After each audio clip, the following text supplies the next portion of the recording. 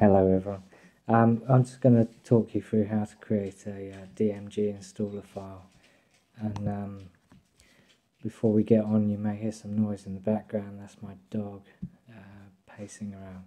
So if we go to applications, utilities, and then the disk utility, okay, we're going to go click on new image. We'll call it something, so test image, and then test image. Leave all this stuff as is. We don't need to mess with that right now. If you want to look into that more, then that's fine. So we'll create that. Close disk utility.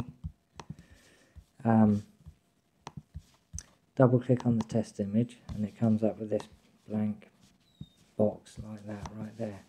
So right click, show view options, and you get these options here. So what we're going to do is we're going to change this to picture.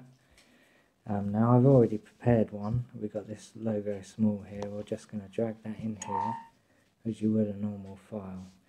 Now it's copied into this image. We're going to copy that over to there, and it appears like that, but you've still got this ugly thing here, but we can deal with that. So if we can load the console, change our path to volumes, LS, and then you'll see that we've got the test image there. So if we change to that, and there's our image. So what we're going to do is we're going to make that, we're going to hide that image by giving it a dot on the name. So we're going to rename that by typing MV logo small dot PNG, and then its new file is just going to be exactly the same but with a dot in front of it. Logo small. Rename that, and you've seen now it's disappeared. So we shrink this down here like that. I'm not worrying too much about how this looks. This is just a quick and dirty example. If you was going to do this properly, then you'd make a nice image here, and there'd be an arrow there because of what we're going to do next. Right, so the application that we're going to put in there is this test application that I did earlier with Xcode. You can do your own, obviously. Now, I made a bit of a schoolboy error here because the text is in black, so it's not hiding up. There's probably a way to change that, but I don't know what it is, and for right now I don't really care. So if you find the answer, then let me know. You can change the size of this icon here with this thing here.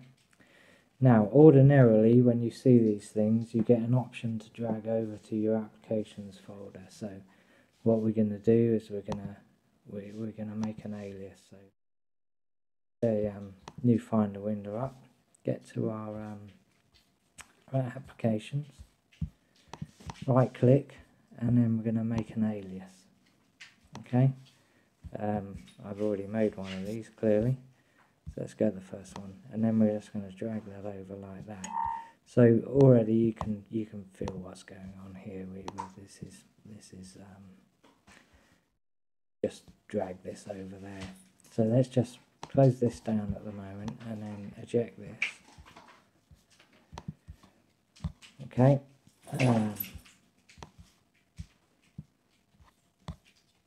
Oh, sorry, terminal's using it. Let's get rid of that. Let's eject that. Let's open this in this utility, and now we're going to convert it. Okay, so that's the one we're going to convert. We get these options here. The option you want is compressed. Now there's read only and there's compressed. Well, compressed is read only, but it compresses it too, so that's the option you want. So test image spelt wrong, but you could spell it right. Let's save that, replace. Okay, and when that's done, let's close down this utility. So what we end up with here now is test image. When you double click on it, opens up, and then we get our installer. So drag your program over there into applications. Then when you go to applications, well, let's do it this way. Go to applications, our test thingy should be there. There it is. Double click and test. Voila, easy.